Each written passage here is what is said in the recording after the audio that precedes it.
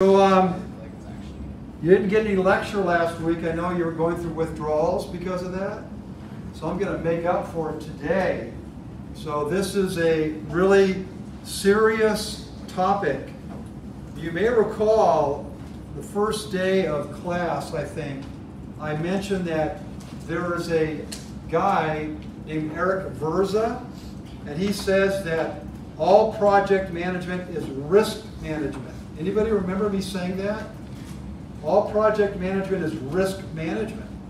And it's true, because remember, you're doing something that's never been done before, and the chances of it not working out are really, really high. So you have to be a master of managing risk if you want to be an effective project manager. So today, we're going to dedicate an entire lecture, and there's an entire lesson on risk management. So it's pretty good. Now next week, we're not going to be here, right? And the following week, I'm going to talk about a certification that you can get in project management. As a matter of fact, you could sign up for that certification right now, today, and you could go take the test. And if you pass it, you are going to be called a certified associate in project management by the Project Management Institute. And the only requirement to take the test is to have a high school diploma and to have 24 hours of classroom education, which I think we qualify because we've been doing like 4 hours a week, and you will 6 times 4. Once we do 6 weeks, you can claim 24 hours, pay for the exam, and get the certification. So I'm going to talk about that when we come back from spring break. And that same lecture, same class meeting, I'm going to give you a chance to work on your Microsoft project assignments, number 2 and number 3, in class. So if you have questions you want to ask me, I'll help you. And if you can get both of those done during that class meeting, then you don't have to do anything outside of class. Isn't that awesome? I think that's pretty generous of me to give up my valuable time to help you in that way. Then after that, we have our exam the following week, I believe, next exam. So that's a preview of coming attractions. So hopefully it's exciting. So let's get into our discussion about managing risk. So here's the agenda. We have 6 different objectives here. So we're going to cover all of these in the next 45, 50 minutes. So risk management is a process.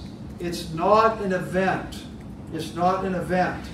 So I think starting on Thursday, we're going to have the basketball tournament, I think, here. Is that true? And then we have March Madness. Those are events. They happen once a year and they're done. Risk management is not like that. Risk management is something that is dynamic. It's something that needs to occur on an ongoing basis. Because as you probably can imagine, risk can appear at any time, And if you're not ready to manage it, then you're going to be in trouble. So now I want to tell you that risk is something that is positive or negative. Positive or negative. And the reason it is because risk can be defined by probability. Probability. So don't think that risk is always something bad. There can be upside risk. Risk where something's going to turn out better than what you expect. Could that happen in a project? Sure. So don't think that it's always something bad. A lot of times it is bad, but it can be something that is good. Right? Now, what is risk management?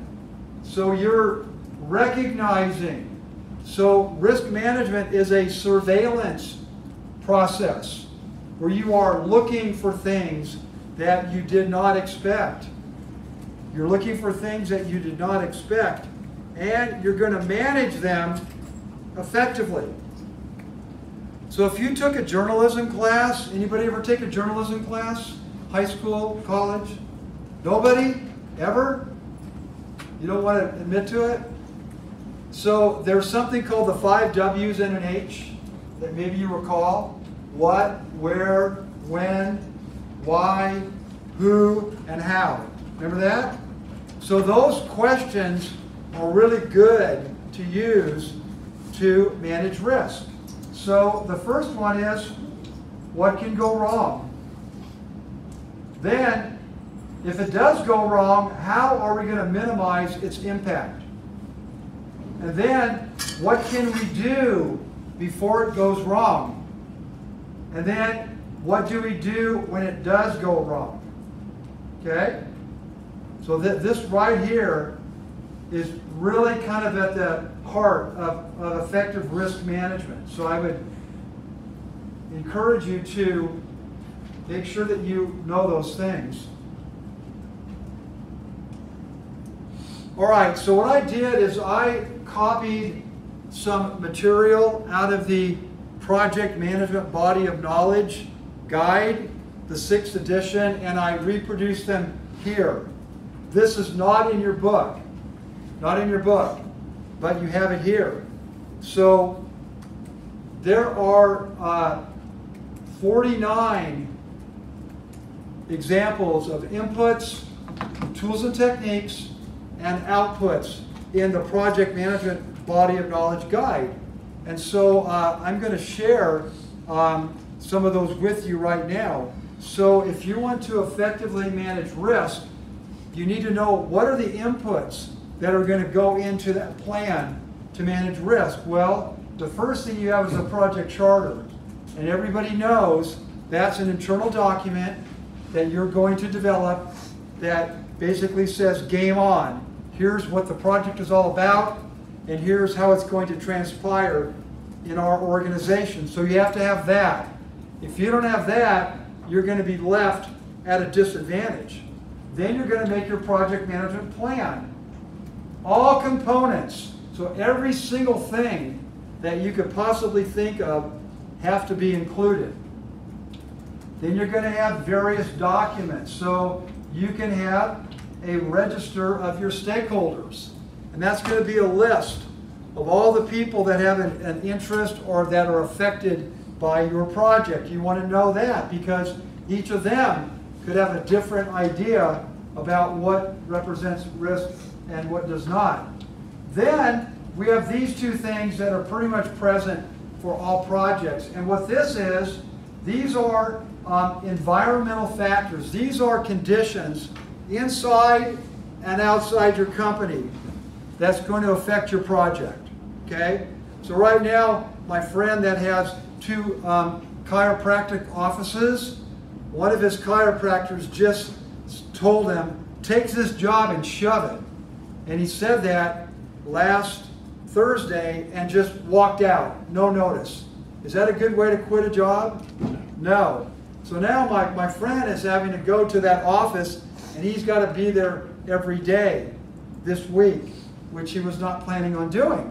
So that is an internal condition that affected his business. You guys with me? It's inside. Now, let's say that he has trouble hiring chiropractors because they are doing something else. That's external. You with me? So you want to identify those different things, how they affect your project. And then you have assets in your organization. These are things of value that are going to help you cope with these things here. You with me? So this is a good input. Then, what are you going to do? Well, you're going to use your expert judgment. If you have 0 experience with a project, you're going to have a hard time managing risk, aren't you? Because you're a rookie. You've never done it before. You're clueless. But if you've done it many, many times, then you are an expert, right? So you're going to be able to use that judgment. Also, you're going to analyze data. You're going to look at things quantitatively that's going to affect how you manage risk.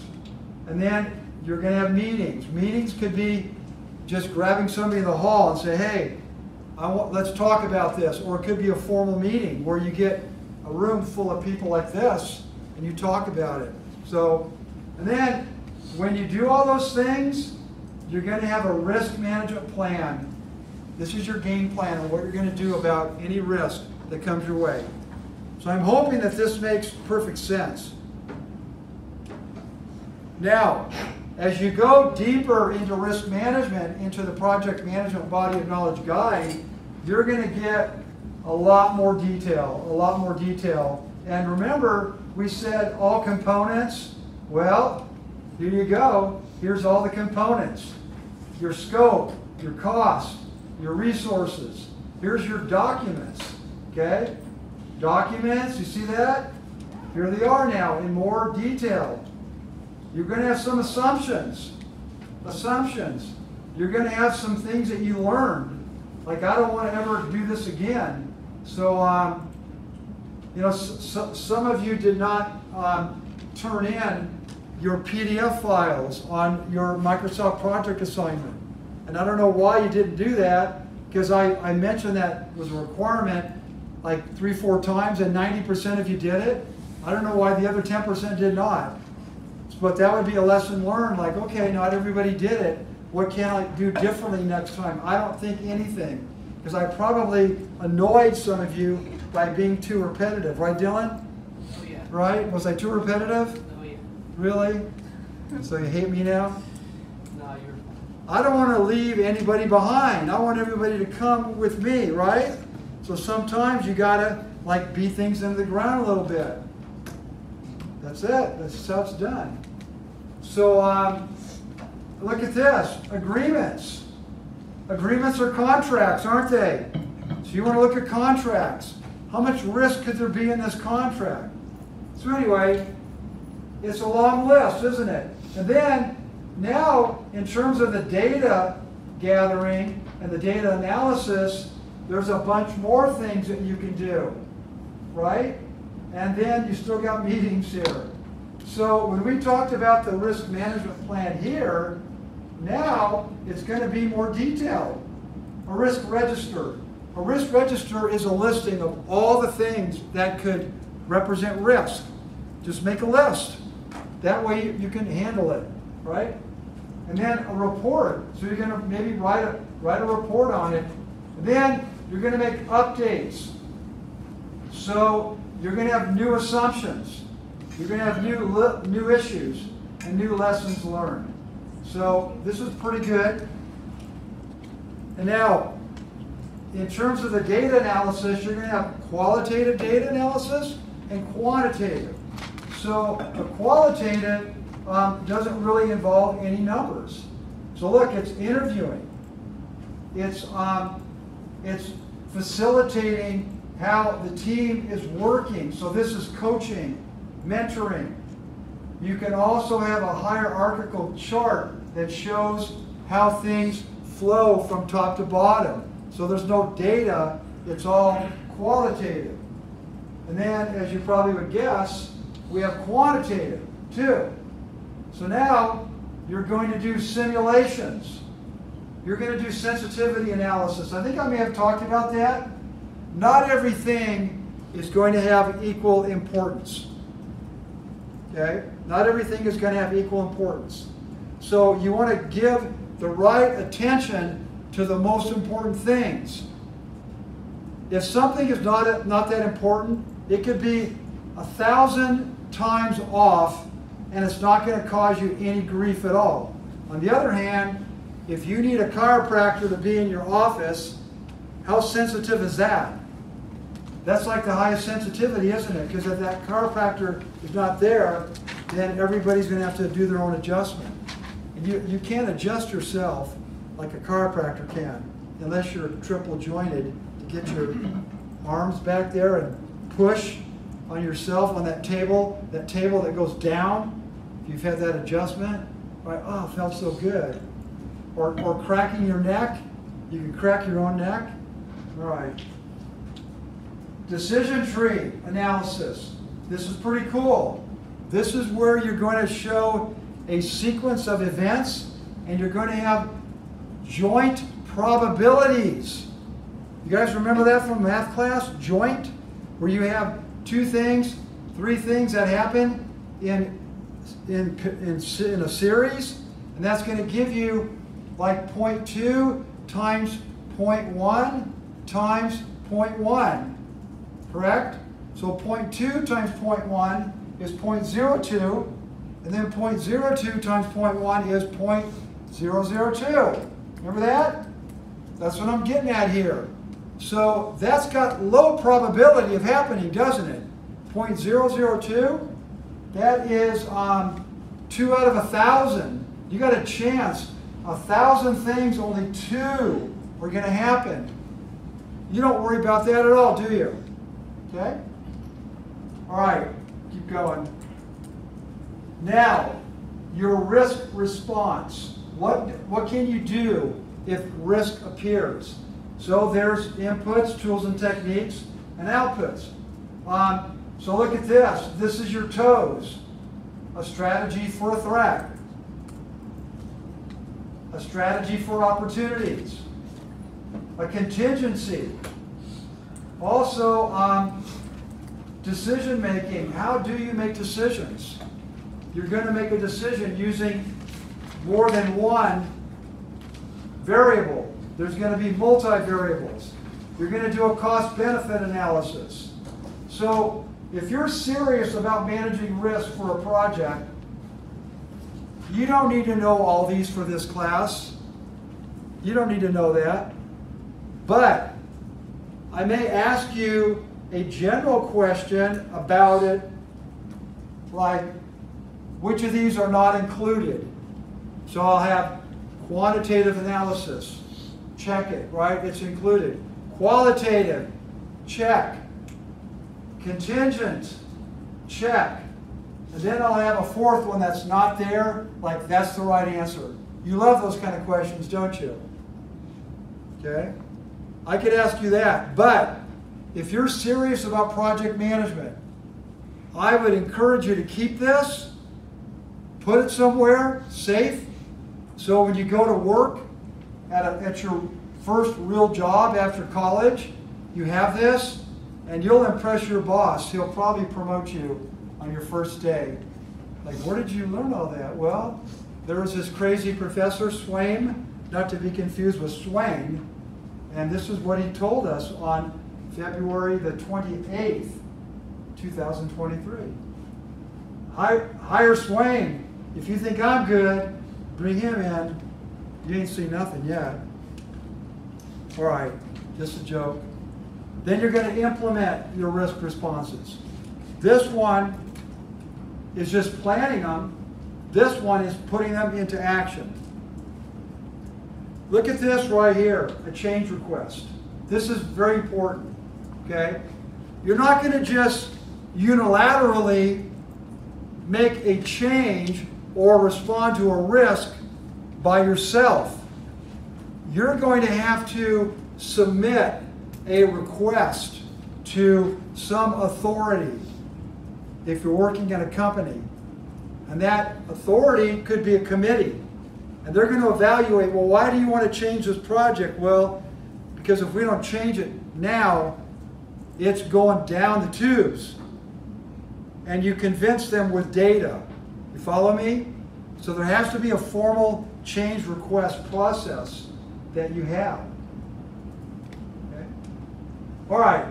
Now, going back to the book, simplifying things, summarizing.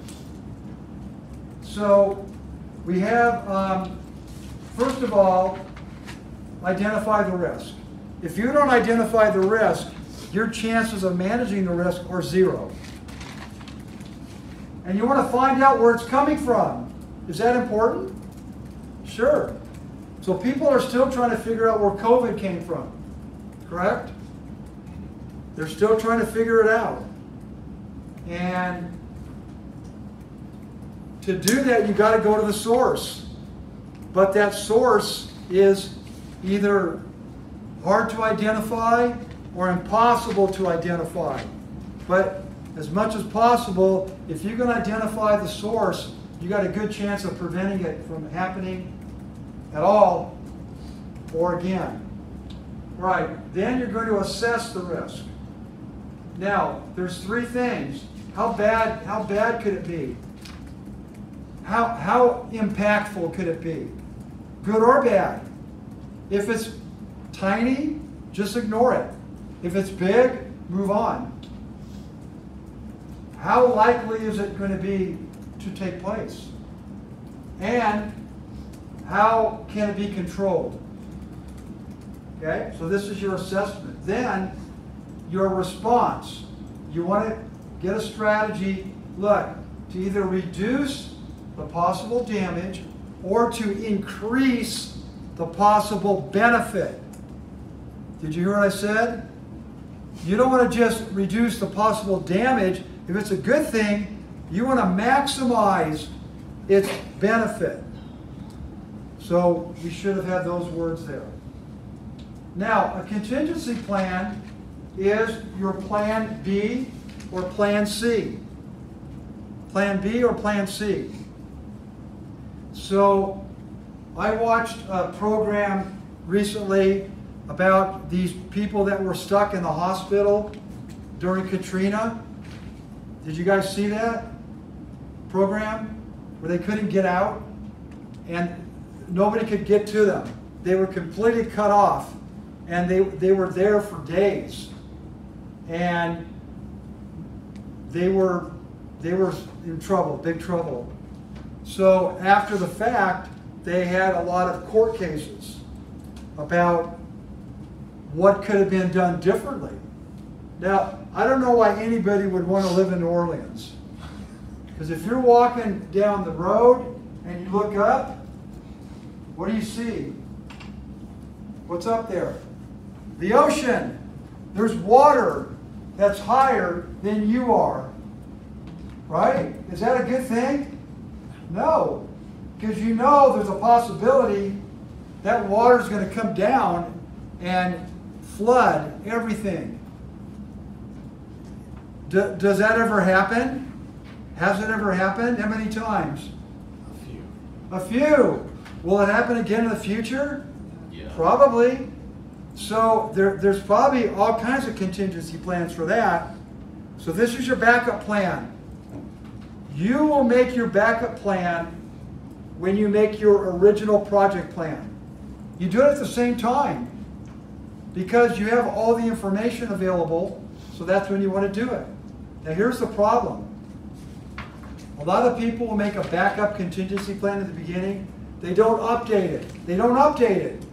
So they put it away for a rainy day or a flood, and then the rainy day comes and they say, oh, go get your contingency plan because we can use that. And then you find out it's obsolete because it's based on old technology.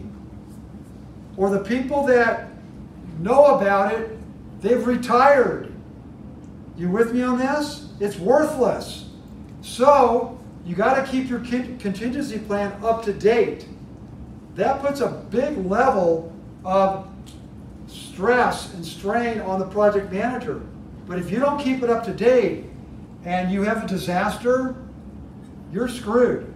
Okay? So you got to keep the contingency plan up to date. And then when you have the strategy and you implement it, then you're going to control it. Because you want to make sure that what you want to have happen does happen. Too often, people just implement a plan and they forget about it. They don't even monitor anything. And it's a disaster.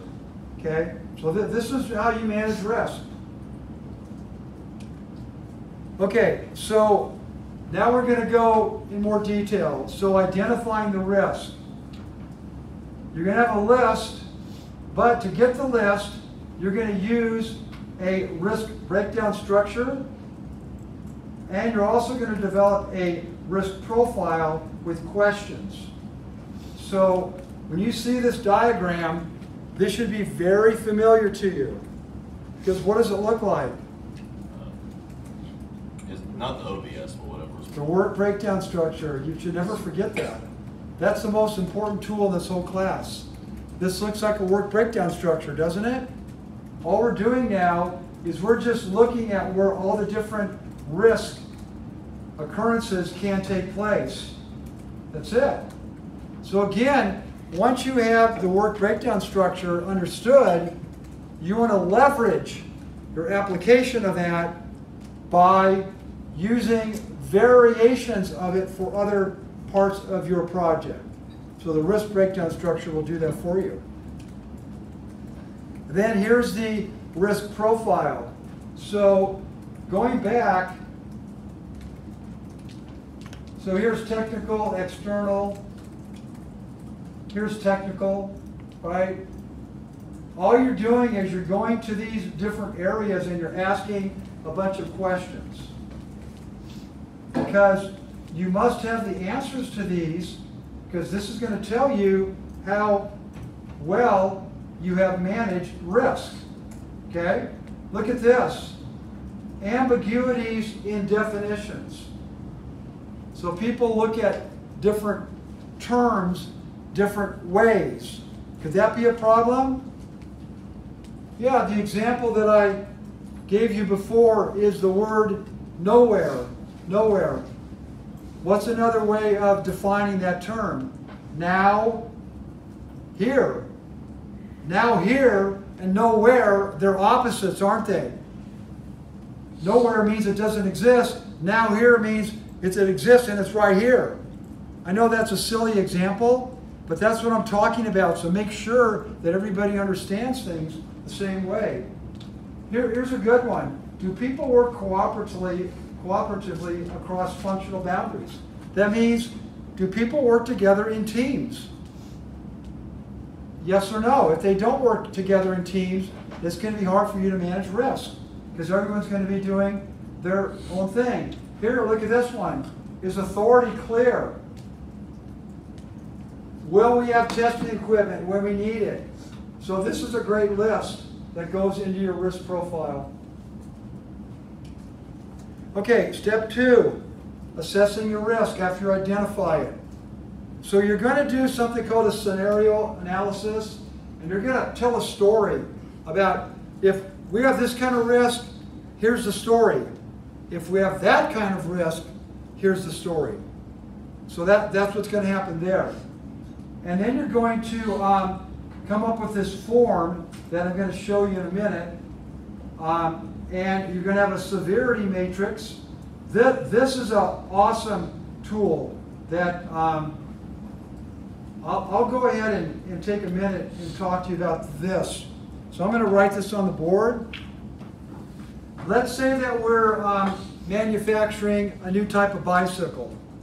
You know, we have the electric bike, and now let's say we get another kind of a bike.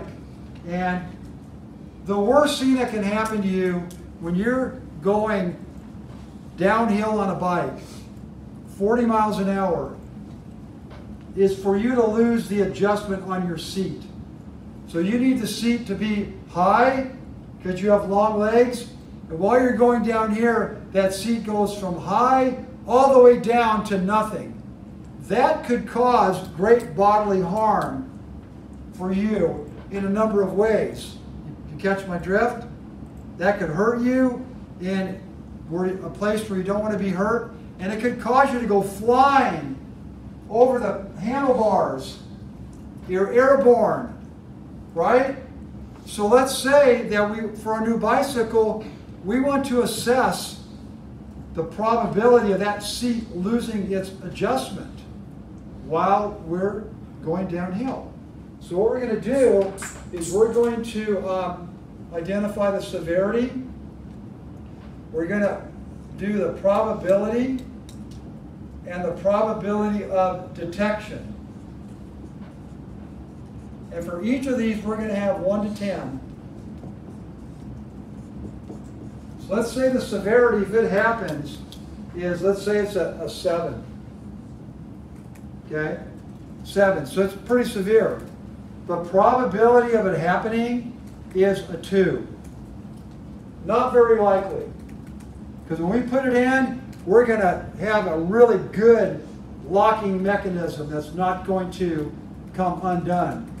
And the probability of detecting it, if it does happen, we'll say that is a 3. So it's very likely we're going to detect it. So what you do is you multiply these together. So we get 42. Okay? Everybody see that? Now, the worst that could be is a 10, right? If this happens, it's going to kill you. And it's very likely it's going to happen. And it's very likely that we're not going to be able to detect. Not detect. Okay? So, this one's got a score of what? 1,000. That's right.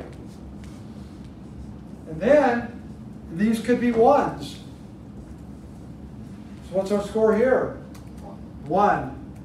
So, going back to that risk register that we talked about here, or here, you're going to identify every single thing that can turn out differently for your project.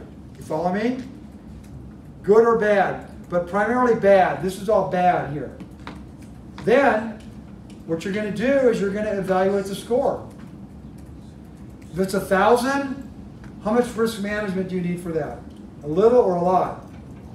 Lot. If it's 1, you ignore it. This one's a 42. So this is pretty low, isn't it? So that's how you use failure mode and effects analysis. And each of these numbers, they're called a risk priority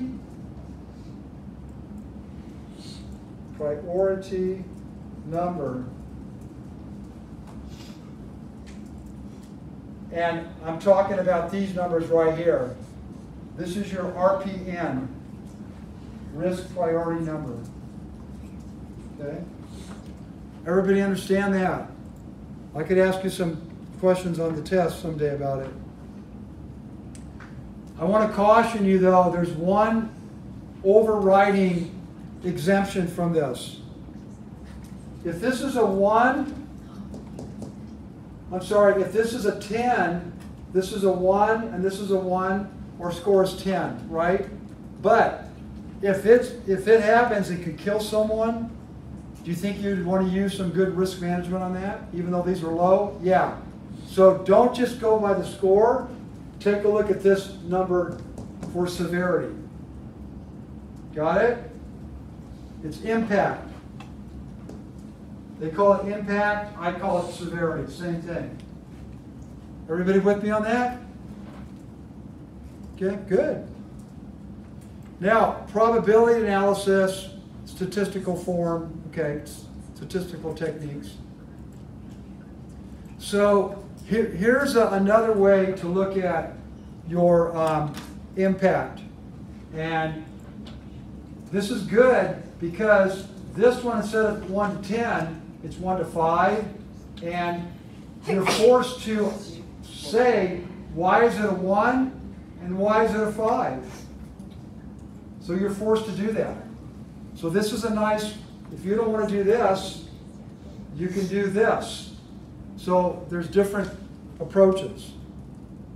And the reason why I'm telling you there's different approaches, you can go to a company that doesn't do this, but they do this, and I want you to know what it is so you don't look like a deer in the headlights. So here's another way to do it. So likelihood, impact, same thing. So just taking this and having it in a different format. And then you can do it with color. Color coding is awesome. I highly recommend you use color coding for as many things as you can and use red, yellow, green. Because people are busy and they don't want to spend a lot of time looking through a lot of data. So if you can come up with a chart that has red, yellow, green, management's only going to look at the red. And that's what happens here. So we got high impact, high likelihood, so red. You can take this and you can make color for this too, okay? All right, so step 3, we talked about, well, what kind of responses could you have? The first one is mitigation. Mitigation just means to reduce. Reduce it. You may not be able to eliminate it, but you can reduce it to an imperceptible level. Here's one, avoid it. Just don't do that. Oh, if you're buying something from China and there's been a problem with that in the past, don't buy it from China. Buy it from Vietnam. You know, a lot of Chinese production now is going to Vietnam, so buy it from Vietnam. You avoid the risk completely. You transfer it. This is a good one. You know, when you have car insurance, you're transferring your risk to someone else. So my daughter just totaled her vehicle, okay? It's completely trashed. And she also ran into something before she totaled it. If I didn't have insurance on that vehicle, it would be hundreds of thousands of dollars lawsuit, okay? But I didn't have to pay anything. I got money back because I've been paying in. That's the beauty of insurance. You're transferring your risk from you to the other party. A more practical example in a project is a fixed price contract. So let's say that I want to have a swimming pool installed in my backyard, and the company that I hired, they say, we'll do everything you need for 50 grand. All right, 50 grand, good. Let's say that they run into problems. They start to dig and they find a big piece of granite. So I'm up in Ball Ground, and you know there's a bunch of granite up there.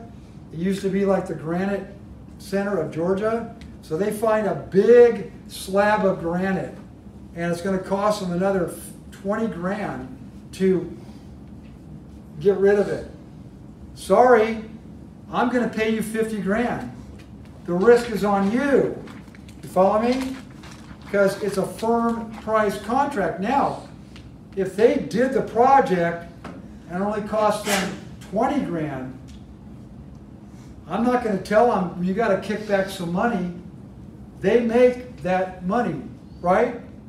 So that's what happens with that. Escalating risk.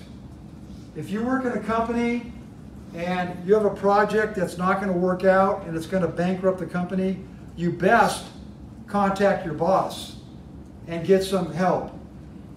And then the last one is you just retain the risk. You know what? I'm not worried about this, so just let it ride. I'm just going to accept the risk. I'm not going to do anything. I'm not going to do anything different. I'm just going to keep going and hope for the best. Is that a smart way to run a business, you think? No. But some people, that's what they decide to do. Okay, contingency plan, we've talked about that. Alternatives, plan of action. It'll be used if a possible risk event becomes a reality. It may not happen for 3 years. That's when you're going to use it. It's got to be ready. Okay? If you don't have one, you're going to have to, look at this, panic. You guys like to go into a panic mode? Is that a good feeling? We've all expressed it. We've all done it before, haven't we? It's like, oh my gosh, there's a final exam, and it's going to happen in 5 minutes. And I'm 30 minutes from campus. I forgot about it. You ever go through that? Something similar? Where your stomach gets all knotted up? You don't want to go into panic mode. You don't. You do not. Because what kind of decisions do you make when you're in panic mode? Terrible. Terrible, terrible, terrible. Because you may accept the first thing. Like, oh, here's what you need to do. Okay, I'll do it. Oh my gosh, that was a bad decision. But you're desperate, aren't you? You're making a decision under pressure. And look at this. It could be dangerous. Dangerous. Okay? And costly. Don't do that. Do this. But this takes time, doesn't it? I'm too busy. You know that old saying, you can pay me now or, what is it? You can pay me now or pay me later. And when you pay later, you pay more. You pay a lot more. You don't want to pay more later. Bite the bullet and pay now. Put it into place. So you got it. You put it away in case you need it. Okay, and then you can come up with a matrix on how you would respond. So what are the different things? And then what's going to trigger you to do it? And who's going to do it? This is a great chart, really good. So there's technical risk, there's schedule risk, there's cost risk, there's money risk, funding risk. So these are the things that can happen to you. Somebody did not turn in their assignment.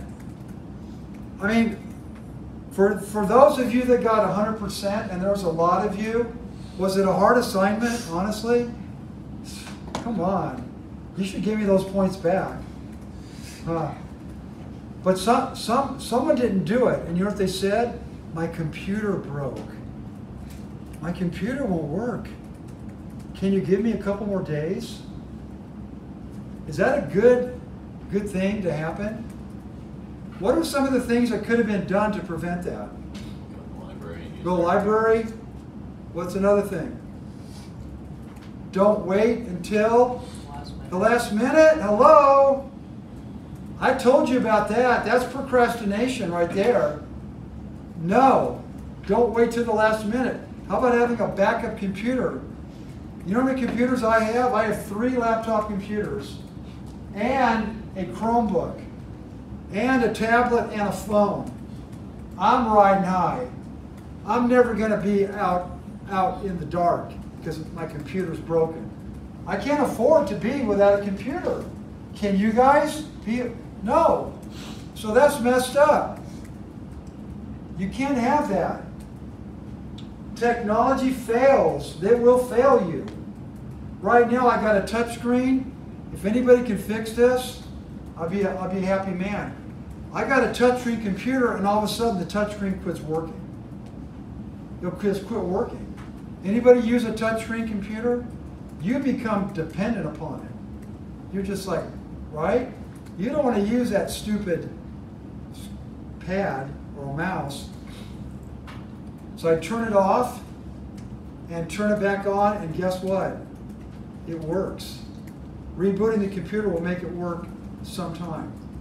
Sometimes it just sits and they'll start working. And I've tried everything. Now, you may know that there's drivers for your computer, sound drivers, that touch pad for your mouse. Those are from the computer manufacturer. The touch screen, it's a Windows driver. It's not from the manufacturer. And for some reason, I've deleted that Windows driver and it'll come back. So it's intermittent. But I got another computer with a touch screen, and guess what? It never doesn't work. So I got a backup. Okay. All right. We're going to talk about this next time. I lecture crashing. That doesn't mean crash and burn. That means we're going into the schedule and we're going to do some things to get it back on track. More people, more money, more resources, more whatever. That's crashing it. You can do that. Okay? Or we've talked about this before, start to start, where you have two things happening at the same time. Remember that? So I'm working on the fire pit in the back. So if somebody goes to Home Depot while somebody's digging, you do it at the same time. That's a way to address a schedule risk. Use the best people. The tasks that are the most riskiest, use the best people to get it done right. Always manage your costs, because they can go up or down. How much is a carton of eggs right now at the market? Anybody know? About $10. Huh? About $10 last $10 for a carton? A dozen eggs, is it $10 now? No. No, I think it's like 5. Yeah. I'm going today. I'll look. I got a bunch of eggs because my nephew has chickens that lay, so they bring them over. I should maybe start selling them on the corner. 50 cents an egg. And then you may not have enough money. Your company is going bankrupt. They don't have any money. Okay? So you need to get some more money. Okay, now, so far we've been talking about problems. You can also have opportunities. An opportunity can be a good thing. So here's good things. So exploit. You want to do something to make sure that good thing happens. You can share the risk. You can do something to make the positive thing more likely. You can tell top management, hey, we can do more of the project, but I need some more money. You give me $1 and I'll give you 10 back for it. You follow me? Top management needs to then cut you some money so you can then do even more. And you have to be willing to accept the opportunity. So these are ways of making the project better. Contingency, already talked about that. Time buffer. So to minimize risk, you may need more time. More time. Are people going to be happy if you tell them it's going to take me another month to finish this project? If you're on the critical path, no. Well, let's say it's on the critical path. But you tell them, look, if I do it now, chances are it's not going to work. So what would you say, yes or no? Do you want a project delivered today that doesn't work? Or do you want to wait a month for one that does work?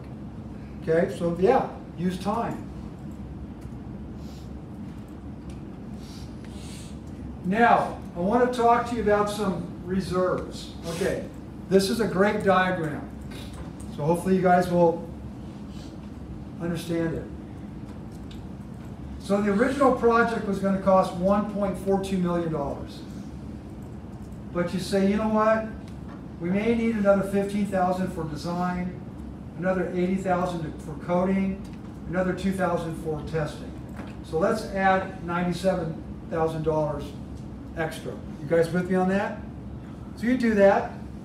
So now you go from here to here, because you add 97. But the management's been, this isn't their first rodeo. They've been around this block more than once. They said, you know what? We get it, 97,000 more, but we're going to kick in another 50,000 just in case. You got that? This 50,000 is random, isn't it? They didn't add it to these three. They just gave it to you kind of a big slush fund. So that's a management reserve. These are called contingency or budget reserves. You see the difference? Because they're specific for the task. You guys got it? So both are possible. Okay, step 4, your risk register, all the things that you're going to do, how you're going to control. Here's your process of putting through a change. It's not that hard to understand, so I'm going to just move on.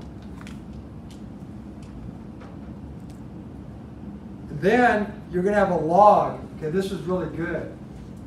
Look, here's the item number, the description of the change. It's going to be supported by documents. This is the date that we received the change. Here's the date that we approved it. Here's how much it cost. Here's the status. Here's comments. Okay? This is great. This is really good. This is going to tell everybody what is going on with risk management.